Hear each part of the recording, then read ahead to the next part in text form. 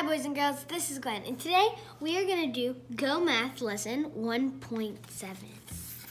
First, I'm always going to write my name.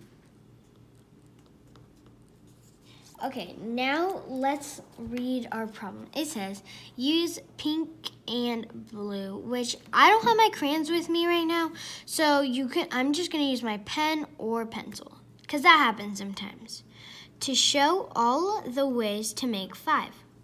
Color to show your work.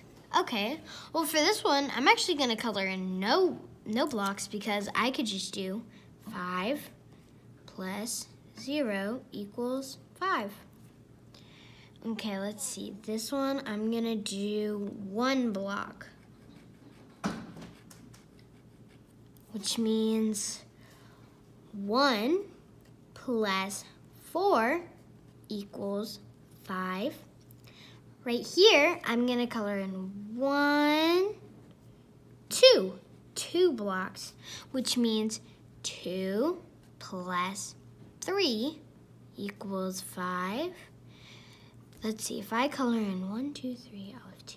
Okay, so right here I can color in 1, 2, 3, which will make me do 3 plus 2. If I color in 1, 2, 3, 4 blocks, 1, 2, 3, 4, I could do 4 plus 1 equals 5. And right here, if I color in all of the blocks,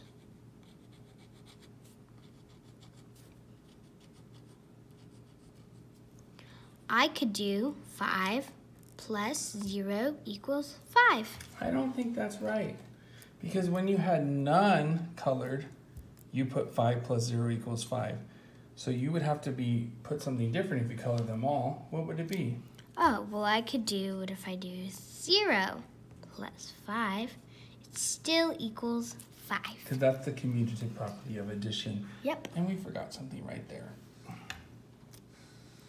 Oh, equals 5. Nicely done, Gwen. Good job. Thank you.